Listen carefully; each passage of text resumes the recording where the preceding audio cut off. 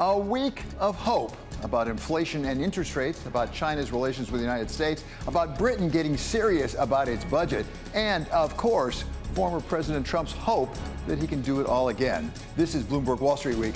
I'm David Weston. This week, special contributor Larry Summers on what came out of the G20 meetings in Bali. And former Fed Vice Chair Rich Clarida on the liquidity problem in the Treasuries market and what can be done about it.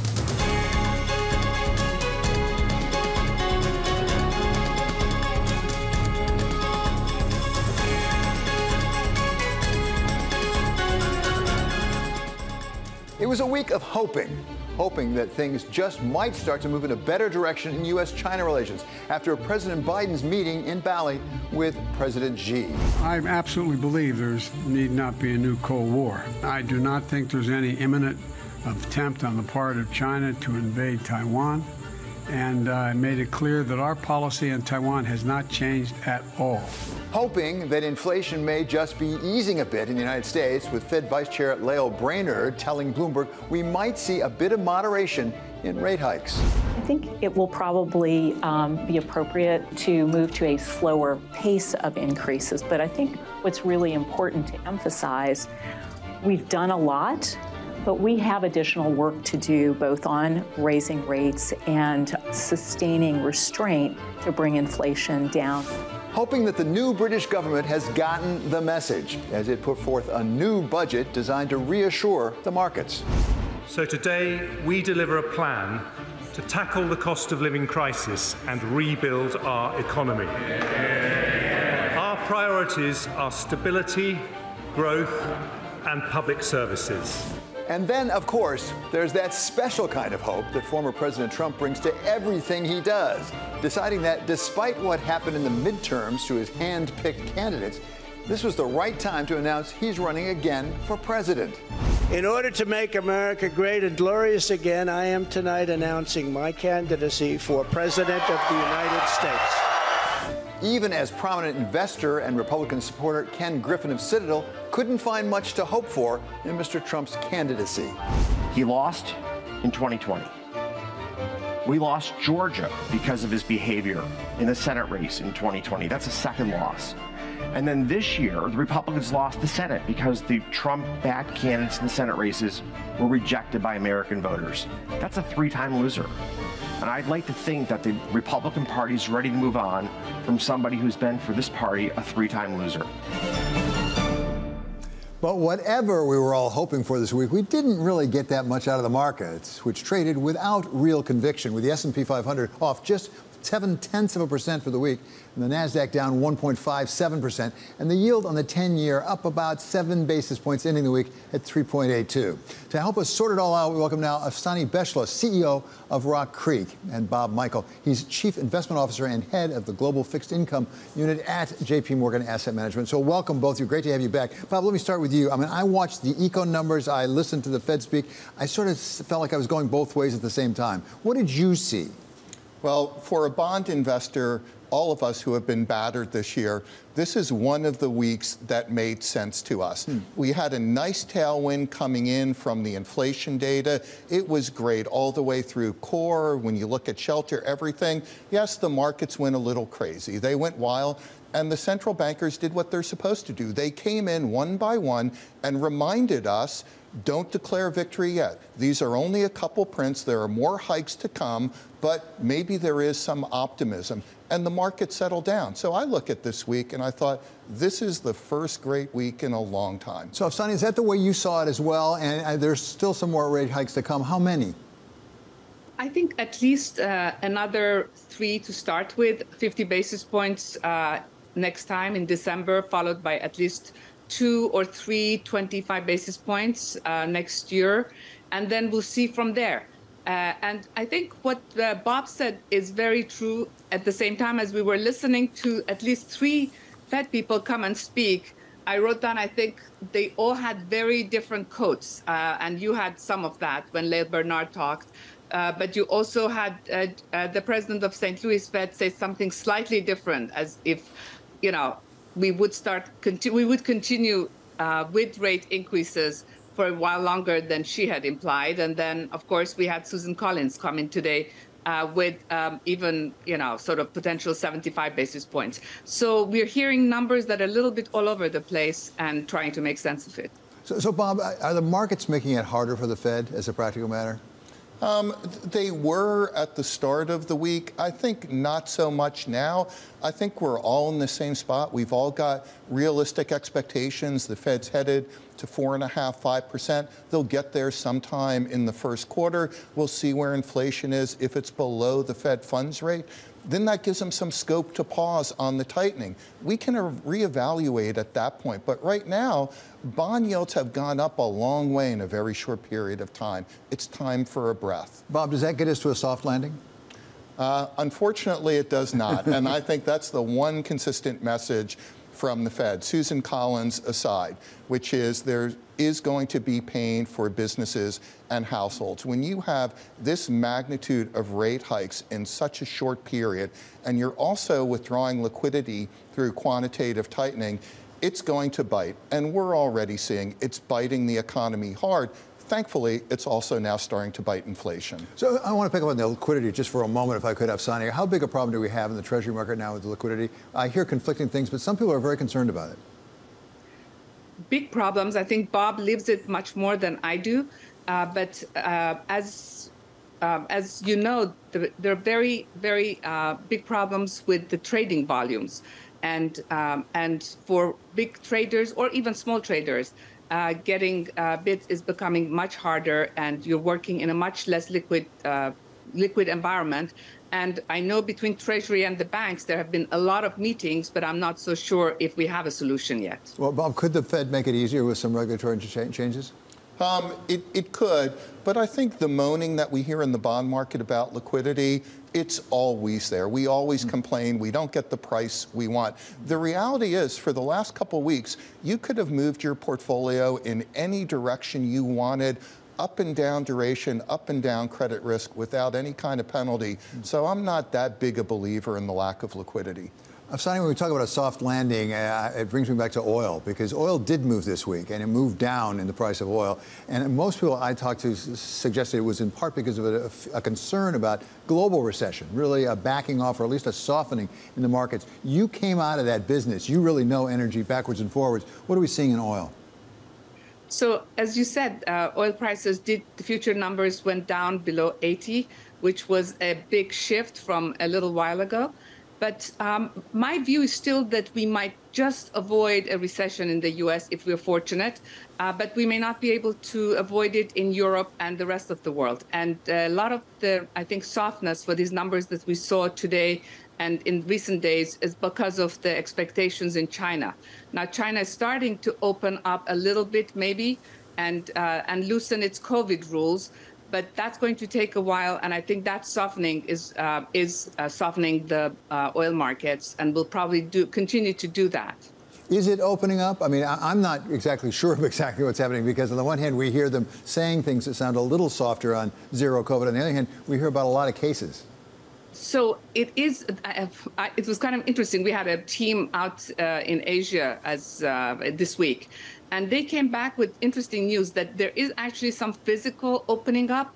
But now you have people who are afraid to go out because they've been told so long that if they go out, they'll get COVID. And so you're seeing a very different phenomenon, which is actual, individuals not wanting to go out of their houses versus the government, which has been very strict about your getting out of your house. Afsaneh, we also had the G20, of course, meeting over in Bali, and some people thought there would be no single statement coming out of it. They did come to some agreement, in part driven by some of the developing countries. Should that be encouraging to investors, actually, that we're getting back perhaps a little toward multilateral cooperation? Much more positive news came out of the G20 than we all expected. And as you said, there was also a big stress on reform of the multilateral lending, because the big news out of that meeting was that there's huge needs when it comes particularly to emerging markets, climate-related investments, and there's no way with the existing finances of the multilaterals that could be met. So that was why there was a lot of emphasis on the reform of the multilateral sector, but also getting the multilaterals to work much better with the private sector to generate more resources. And you saw that very particular case of Indonesia, which was discussed a lot and written up a lot. with about 20 billion going into to replace coal in Indonesia with cleaner fuels. Bob, another important development this week, it's sort of a rolling development, is the outcomes of the midterm elections. We found out that the Democrats will hold on to the Senate. The Republicans will get a narrow majority in the House. What does that communicate, if anything, to investors? Is that sort of a steady-as-you-go way because we have a split government, not much is going to happen either way? So it for sure is. I will tell you, going back to the G20, we're actually hearing from clients, large institutional clients, that they're more confident about allocating to markets when the G20 countries are talking to one another again and working with one another again. So that's a huge positive. I don't remember that in, gosh, over a decade. When you go back to the gridlock in Washington, I hate to say it, but the markets kind of like it. It's when there are dramatic policy changes, you have to reprice everything in the markets. It becomes destabilizing. There are always going to be some winners. There are going to be some losers. This time, if we know we're going to have gridlock, we can focus on bringing inflation down and trying to avoid a recession and have a soft landing. Yeah, I think a lot of people on the street think that it's sort of Hippocratic. First, do no harm. You know, if you're not doing anything, you're at least not messing things up. Bob Michele of JP Morgan and Afsaneh Beschloss of RockCreek will be staying with us as we look at what this week meant for our investment decisions. That's next on Wall Street Week on Bloomberg.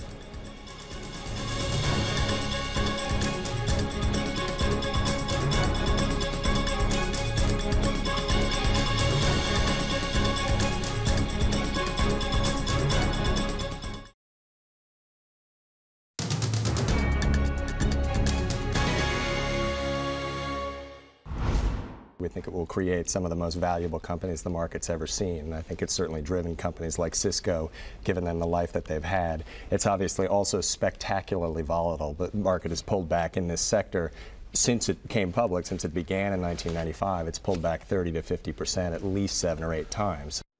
That was Henry Blodgett talking about the internet and tech on Wall Street way back in June of 2000, when the #1 movie in the country was Mission Impossible 2, and the most popular song in the country was Maria Maria by Santana.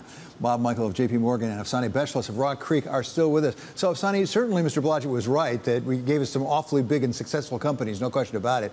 Some people thought that would happen as well in the crypto space. This week, we're not quite as sure after FTX. What do we make of that? Does that have a broader significance in the markets, or is it just a one-off?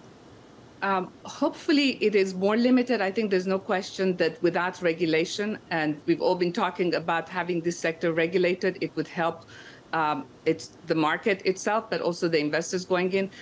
Having this particular, FTX, which is an exchange for crypto, be based in the Bahamas with not just no regulation, but also with few people who had very limited experience in finance or in anything really, run it. I think the shocking part of it, David, was that very, very sophisticated venture firms from Sequoia and others who were invested.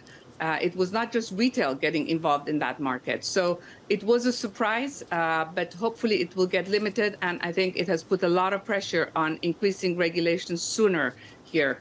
And that will be a good thing for the market. Now, let's not forget that the whole market is less than, a 900 billion.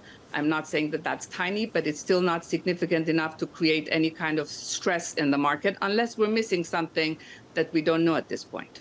I think what's important, David, when you watch that clip, and that was the absolute peak in the dot-com bubble, yes, there was a massive shakeout, there was a massive consolidation, but I would argue the internet and tech evolved far beyond what any of us ever thought it would be in 2000. I wonder if we're going through the same thing with crypto and NFTs, that it got a great start, there is going to be a shakeout. Afsaneh is right, there's probably going to be a lot of regulation, but when I talk to the young people on our desk and our platform, they're still a big believer. And if the millennials are a believer, 22 years from now, they're going to be looking at this clip, and I hope we got it right. That's fascinating. No question, there's a generational issue here. Let's come back to the current generation and people as old as I am. I'm older than you are, but as old as I am. What about bonds right now? Do you invest in bonds? For the first time in a decade, absolutely. And I will tell you that we're seeing interest from everywhere now. Every wealth management platform in JP Morgan, every institutional client, they're coming to us, they're putting money in bonds, they're looking to commit more, and they haven't done so for years. If I look at where we got to at the start of the year, a general bond fund, the Bloomberg Ag yielded 1.7%. Now we're up at 4.7%. We have 3% higher yields, and that's going to track investment. And as I said, I think the Fed is close to the end. I don't know if they get to 5%. We're kind of in the 4.5%, 4.75%. That's going to bring a lot of stability to the market at these levels. Bonds are back. So, Afsaneh, you manage a fair amount of money. What about for you? Are bonds attractive at this point, or are you just equities? I think, as Bob said, what is very interesting right now is even in any foundation or endowment or the assets that we manage, you're finding exactly the same phenomena where people had moved away from bonds and cash, and we're all equities and private investments moving back into holding bonds. And as we're sort of reaching that 4 or 5% that Bob talked about, much more interest in bonds in a more balanced kind of portfolio. And of course, people are looking at cash with 4% with Treasury bills at a level that is much higher than cash was earned in a very long time. But I think the bigger thing that is happening in the portfolios we're looking at is obviously a lot of investors, institutional investors, who've been also investing in venture, private equity, real estate in private form. And I think that is going through some sort of transformation too. Well, let's take a segue, if we could, from that sort of investment into COP27. As we're speaking right now, it's still going on. It's going to end on Saturday. Right now, Afsaneh, you know far better than I do, it looks like it's going to be difficult for them to get to the objectives that they had. You're absolutely right. So far as we know, tonight, the latest news was not too positive. Now things could change tomorrow morning, but they didn't really have anything major to announce. Again, as you remember in the COP26, they had the GFANs, which was a large number of large asset managers signing up to make pretty significant shifts in their carbon print. But most recently, they started walking back from that or not wanting to sign quite on what they had agreed to in COP26. So I think it's very, very important as we're having these meetings. Maybe they shouldn't be every year. Maybe they should be every other year or less often, but show some sort of progress. And the most important part of the discussion this time, David, has been the fact that developing countries, again, have felt that they are in some cases suffering because if they're an island economy, they're going underwater. If they are affected by droughts and by floods, a lot of it might be caused by those who did use a lot of carbon over the last 10, 20 years, and they're asking if they could get help. And that help is really not coming. And I think that is the really major summary of COP27, which is that the expectations of investments into climate are probably less than what we expected going into the COP. Well, and just picking up on that, on the investments in it, Bob, I want to come back to you because one of the things at least I'm taking away from COP27, you can certainly listen to John Kerry, the president's special envoy on this subject. We're not going to get there from public money alone. It's going to take a fair amount of private investment.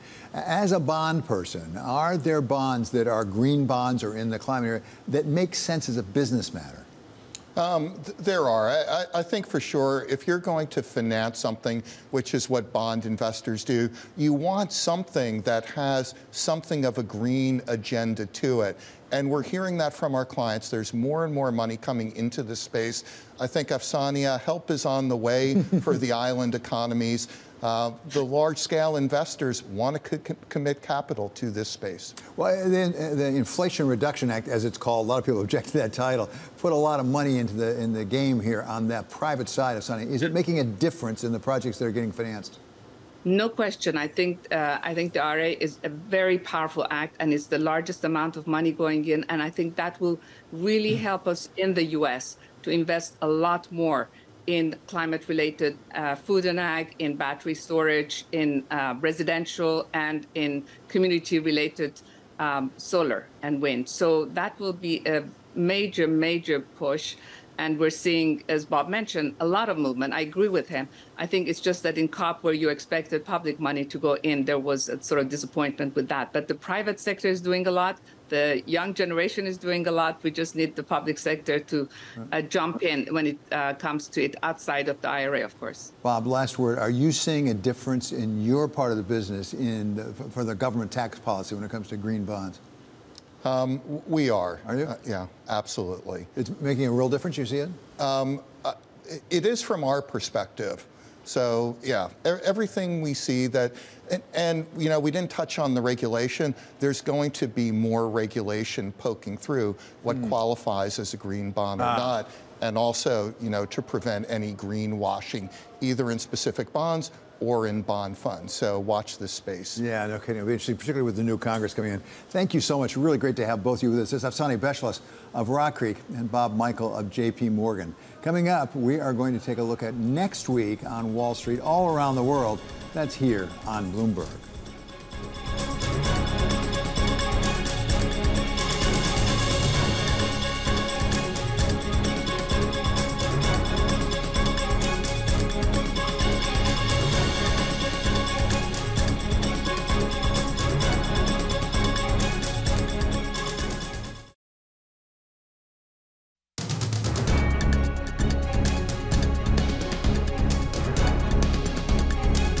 Wall Street Week. I'm David Weston. It's time to look at what's up next week on Global Wall Street, starting with Annabelle Drewlers in Hong Kong.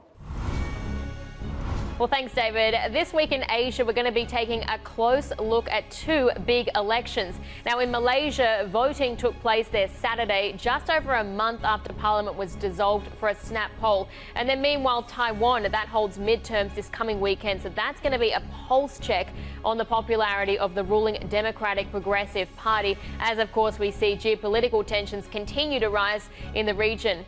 Eco-wise, the highlight is on central bank meetings in Korea and New Zealand. And we're going to be live from Seoul for the BOK with expectations there for a half-point hike.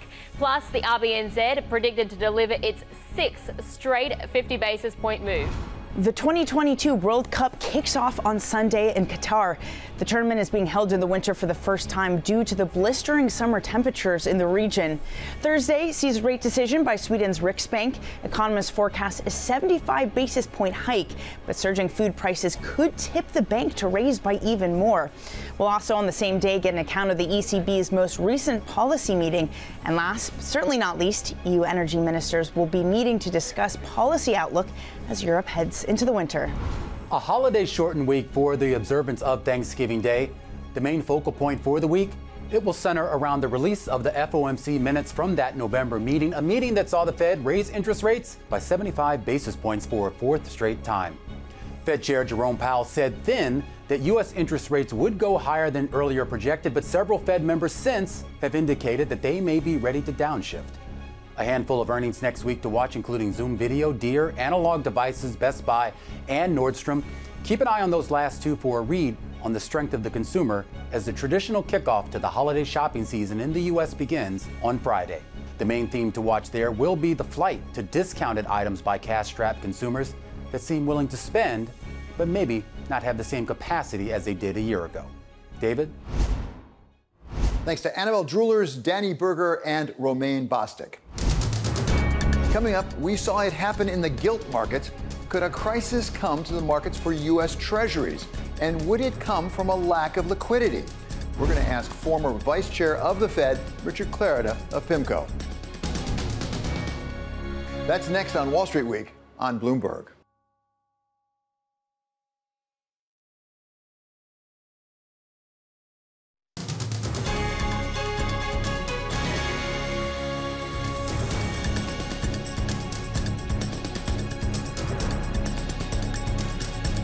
This is Wall Street Week. I'm David Weston. We spent a good deal of this week trying to figure out where the Fed is heading on rate increases. And part of what we were watching was the Fed's Vice Chair, Lael Brainerd, who gave us at least some hope that we might be getting closer to slowing down. I think it will probably be appropriate soon to move to a slower pace of increases. But I think what's really important to emphasize, we've done a lot. But we have additional work to do both on raising rates and sustaining restraint to bring inflation down. We welcome now Ms. Brainerd's predecessor as vice chair, Richard Clarida, now global economic advisor to PIMCO. So, Richard, thank you so much for being back with us. Good to have you back with us. So do you agree with your successor there? Do you think we're at least approaching a point where we might slow down the pace of increases? David, I do. You know, the Fed has done a lot this year. In fact, it'll be the fastest pace of rate hikes since the early 1980s. I do anticipate that at the December meeting, they'll slow the pace from 75 to 50 basis points. And I think as we move into 2023, they think, and I agree, that they're close at least to a pause probably in the first half of next year. As they said in the November statement, they've done a lot, and they want to see how the rate hikes are impacting the economy. So, Richard, I mean, you have the advantage of having been in the room and having been in the room relatively recently. Give us a sense of what they're looking at their dashboard, because I must say the economic numbers sometimes point in different directions. On the one hand, we do have some indications, like the CPI numbers, that are maybe slowing down a little bit, the inflation. On the other hand, the overall inflation is still pretty high. It is. And, you know, the challenge the Fed faces, and other central banks in the world, is that the economy is running hot, and in particular, wages in the economy are growing much faster than consistent with the 2% longer run goal. And so I think that the Fed will be looking at the labor market data. It'll also be looking at inflation expectations. We have downshifted demand growth. You know, there's an imbalance between demand and supply. And this year, demand growth has already downshifted. So that's an important thing to note. We're certainly along the way to where we need to be. But the Fed has more to do, and we need to get inflation back down towards the 2% objective. So everyone seems to agree there's more for the Fed to be done. We just heard Lael Brainerd say exactly that. And the question is how much more? And part of the question is, what's the terminal rate? I mean, how far up do we go? We had some somewhat conflicting indications this week, actually. And the banks basically project these things are coming up with very different sorts of answers. What determines that terminal rate? And let me ask you, perhaps more pointedly, some people think the Fed was a little slow getting off the mark and getting going. Does the slowness of getting started mean the terminal rate will have to be higher necessarily? David, I don't think so. I think what launching the rate hikes in March did mean, and I think Chair Powell recognized this pretty early on, was that it made sense to get to the destination pretty quickly. And that's why we've had the 4 successive 75 basis point hikes. My sense right now is the committee believes, and I share the view, that my baseline view is that I want to get the funds rate around 5%. If the inflation data comes in on the soft side, maybe 4 3/4. If it comes in on the hot side, maybe 5 1/4, or perhaps, as President Bullard indicated, maybe north of that. But I think around 5% in the spring will be at a level where they've done a lot. They realize that inflation responds to policy with a lag, and I think that that'll be a good place to take stock. So I think that I wouldn't call that necessarily the terminal rate. I hope it is. If the inflation data doesn't improve, then they may have to do more. But I think they will pause at around 5%. So, Richard, I think you just put the finger on the thing that at least perplexes me, which is a two-place function. I mean, you've got what the rates are. You also have what inflation is. And how restrictive that is depends on how far and how fast inflation comes down. So going into the spring, if you're at 5%, how far down do you need to get inflation before you say, OK, that's restrictive enough? It's an excellent point because typically monetary policy does operate with a lag, so the Fed wants to look ahead. And indeed, for example, Governor Waller and others have made reference to comparing the policy rate to where professional forecasters think inflation will be towards the end of the year. And I appreciate that point. My own research actually indicates that's a simple thing to do. I think the challenge they face, David, is that, quite frankly, the Fed's record at forecasting inflation has not been very good, including when I was there last year. And so I think it's going to be a balance between adjusting policy according to both the forecast and the incoming data. Richard, it's not just the rates that are going on. We also have so-called quantitative tightening as you try to run down the balance sheet, which had gone so far up. Give us your sense of what that is doing right now to financial conditions in the United States. Well, David, it is tightening conditions. Again, quantitative tightening is reversing quantitative easing. So the Fed's balance sheet is shrinking. Now, it's been very well telegraphed And so markets certainly understand the pace and the modalities of tightening, but it is serving to tighten financial conditions, and that's consistent with what the Fed wants to do in terms of raising rates. So, Richard, that takes us to a subject that I know you've heard a lot about, we read about all the time, which is perhaps a problem with liquidity in the Treasury market. There's more volatility in the Treasury market, as I understand it, but that's inherent in raising rates. The question is there additional volatility because there's not as much liquidity? We hear, at least anecdotally, that some people are having difficulty buying and selling large lots of Treasuries. Yeah. Well, it's true. I went back and looked. I had the privilege of 20 years ago of serving as Assistant Treasury Secretary in 01 and 02. And in those years, debt outstanding was about $3 trillion, about 30% of GDP. This year, it's $23 trillion, or 100% of GDP. So quite simply, the amount of debt outstanding and the amount of Treasury issuance is vastly larger than it was 10 or 15 years ago. And the plumbing of the intermediation system for Treasuries has not really expanded concomitantly with that. And so as a result, there is evidence on occasion of illiquidity in the market, certainly in extreme cases, as we observed in March of 2020 or September of 2019, it becomes even more evident. And so I think policymakers at the Fed and the Treasury and other agencies are looking at ways in which Treasury market functioning can be improved. And I think it's certainly something that should be studied and improved. And what are possible options if they do conclude there's an issue there? One of them, I suppose, would be reversing and going back to quantitative easing. That's one way to do it. Another might be actually to ameliorating at least some of the restrictions in regulation imposed after the 2008 great financial crisis, which really, as I understood, took a lot of the big banks, limited their participation in the market.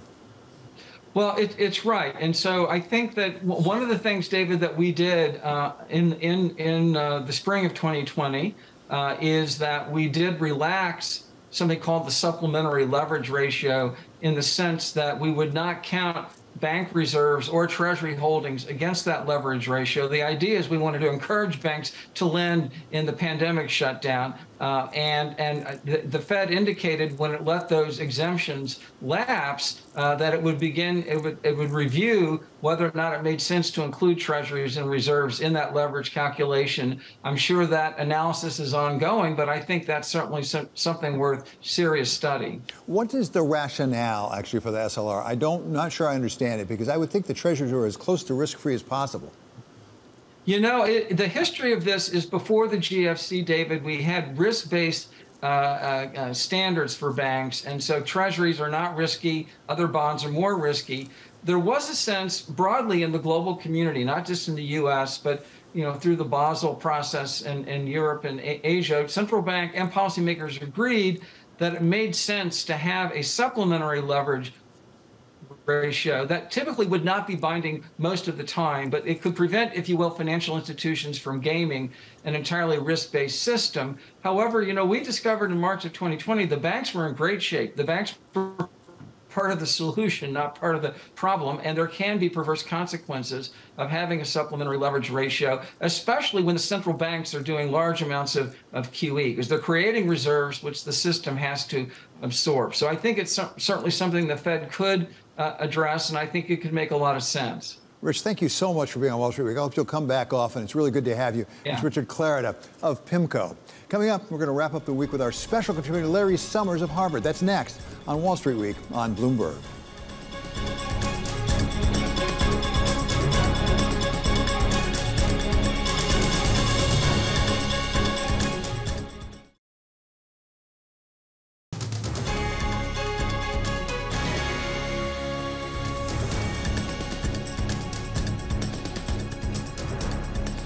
This is Wall Street Week. I'm David Weston. Welcome back now, our special contributor, Larry Summers of Harvard, to wrap up the week for us. Larry, thank you so much for being back with us. A lot of us spent a lot of the week actually trying to figure out where the Fed is headed, particularly where the terminal rate is. And we got conflicting, I think at least, somewhat conflicting answers out of the Fed, including with Mr. Bullard, the Fed president, saying, well, 5, 5.25, and then put up a chart using the Taylor rule that suggested 7. Where are we?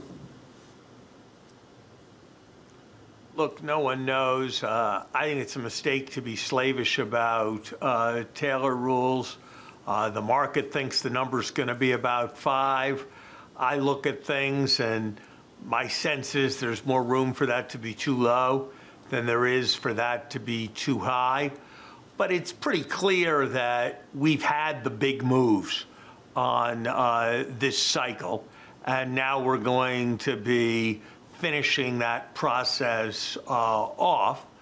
My view is that there's more risk from stopping prematurely and not really curing inflation and setting the stage up for a reacceleration of inflation after it comes down. I see that as a bigger risk than going too far, because going too far would mean bringing inflation down below 2%, and that still seems to me like an awfully remote risk starting from where we are. But I think that the Fed has this in the right place when it says that they're going to move up somewhat more, and they're going to take stock of the situation and see what the inflation data is saying, and seeing what the inflation forecasts are saying when we get to the spring of next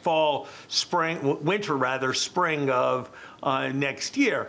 I have to say that if they hadn't made as many mistakes as they did of excessive optimism about inflation, they'd probably have a little more room than they do to rely on forecasts that hadn't yet proved out that inflation was going to come down.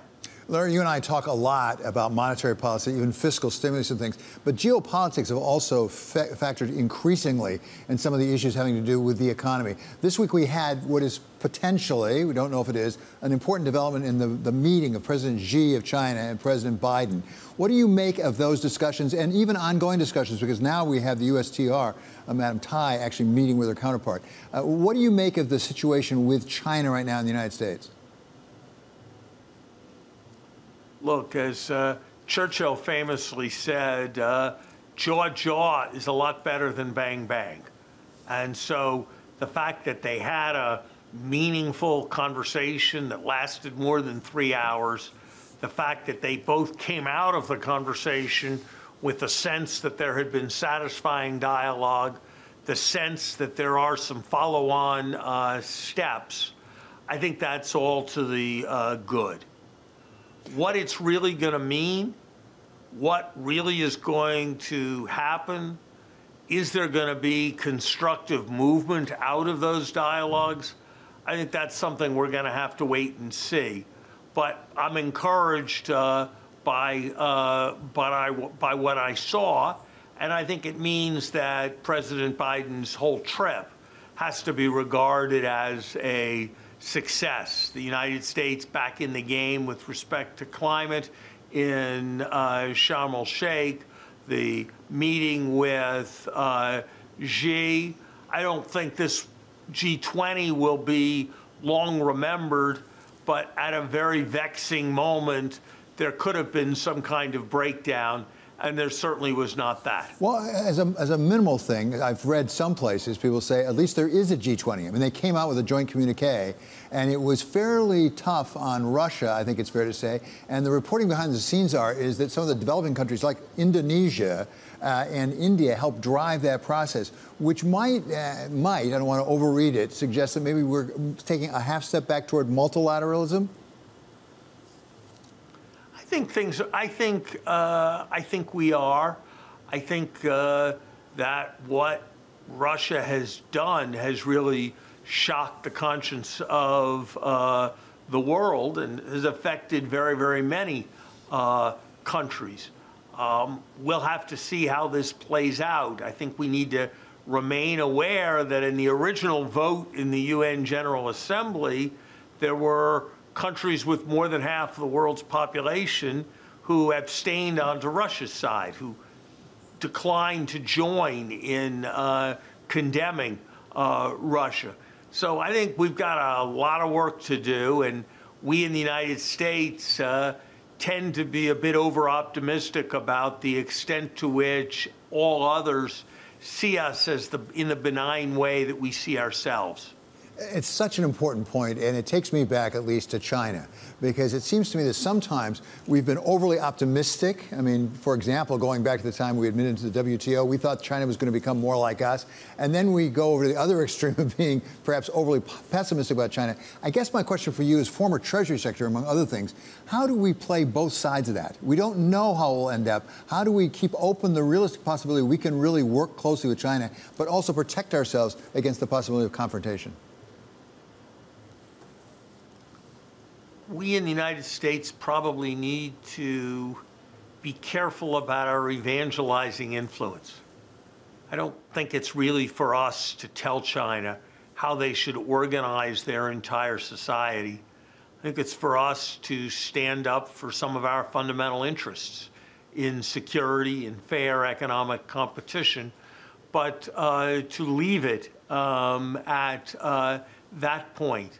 I think we're going to need to be very careful with respect to our diplomacy on the issue of Taiwan. I think we need to be very careful about giving China the sense that we are trying to change the traditional one China policy, because I think that could risk disastrous conflict.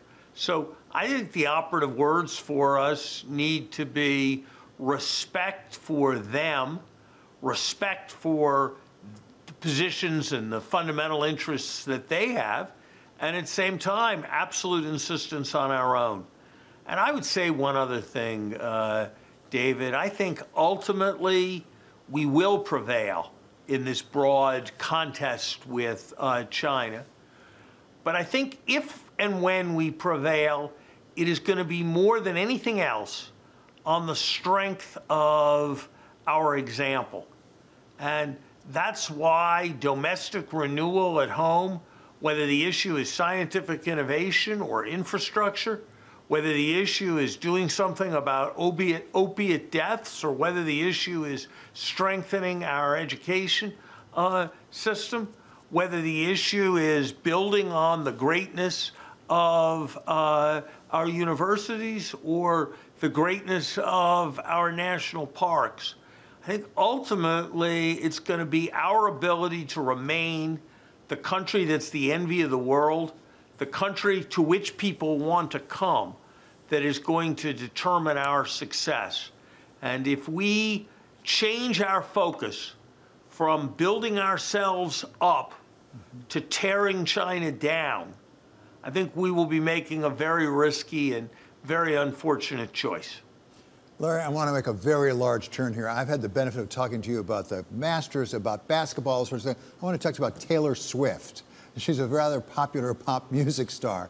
And Ticketmaster, because we now know the Department of Justice is investigating possible antitrust problems there because of Ticketmaster, which does, after all, have like a 70% market share. It's been under investigation for some time. I don't know if you know much about Taylor Swift, although I am concerned about you getting tickets, which apparently seems to be difficult. But more broadly, what does it say perhaps about some of the problems with over-concentration in the economy?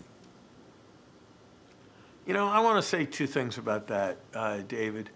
The first is that if the government made a website that functioned as badly as Ticketmaster's has here, everybody would be laughing and scorning the government. Right.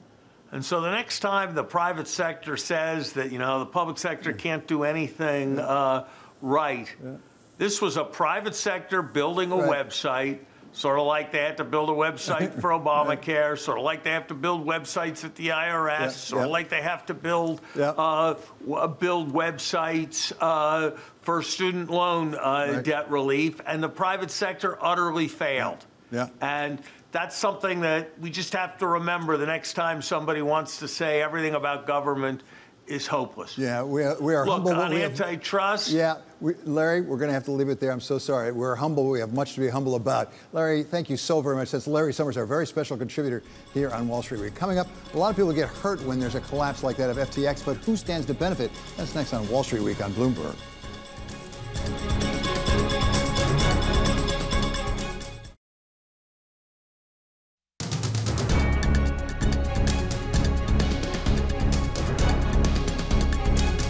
Finally, one more thought. If Tom Brady's for it, It's got to be good, right? I'm getting into crypto with FTX. You in? Despite that endorsement from the greatest quarterback of all time, the collapse of Sam Bankman-Fried's FTX has brought heartbreak to a lot of people, wiping out in one fell swoop what was estimated to be a $32 billion empire, leaving what its lawyers now say could be as many as 1 million creditors holding the bag. And, by the way, triggering a class action lawsuit against Tom Brady and others paid to tout FTX to the world. The ripple effects of the collapse of FTX and the rest of Sam Bankman-Fried's empire now beginning here as we wait for bankruptcy proceedings. All of which has shaken the confidence of many investors. That's according to Citadel's Ken Griffin. FTX is one of these absolute travesties in the history of financial markets. People are going to lose billions of dollars. And that undermines trust in all financial markets. But as bad as the FTX collapse may be, it's only the latest in a series of major meltdowns we've seen in recent years. Just think back to 2001, when that mythical energy giant Enron hit the skids. Its former CEO, Jeff Skilling, reflected back on the loss in his later testimony before Congress. I am devastated by and apologetic about what Enron has come to represent. No words can make things right. Too many people have been hurt too much. Or WorldCom, the telecommunications phenom of the late 90s that followed Enron into bankruptcy in 2002, wiping out a market cap of $186 billion and sending its former CEO, Bernie Ebbers, to prison, despite his trying to seek protection behind the Fifth Amendment. I've been instructed by my counsel not to testify based on my Fifth Amendment constitutional rights. Or that emblem of the first internet bubble, Pets.com, with that cute sock puppet mascot, which was an instant market hit when it went public, and just as quickly went flop. What goes up must come down. All of these notorious failures shared a bold vision, a confident leader, and a belief that they'd come up with a better mousetrap, just like Mr. Bankman-Fried. And if FTX follows the pattern, it will share one other thing with colossal failures through the years. A lot of lawyers making a lot of money despite all the carnage. When Enron went into bankruptcy, it had assets of over $65 billion. In the ultimate resolution, shareholders were wiped out at a loss of $74 billion. But the lawyers, they walked away with over $1 billion, along with the accountants. WorldCom was 3 times as big, losing investors an estimated $175 billion, while the lawyers were making over $10 million a month in a proceeding that lasted well over a year. Lehman was forced into bankruptcy amid one of the most turbulent periods in our economic history, which culminated in a catastrophic crisis of confidence and a run on the bank. But those were all small potatoes compared with Lehman, a bankruptcy that wiped out between $46 billion and $63 billion, according to the New York Fed, and netted the lawyers and other consultants a cool, get this, $6 billion. So we'll see how much the FTX creditors end up writing off, much less the token holders. As much pain as they're feeling, though, you can be sure that there's one group that will come out okay. It's always the lawyers. That does it for this episode of Wall Street Week. I'm David Weston. This is Bloomberg. See you next week.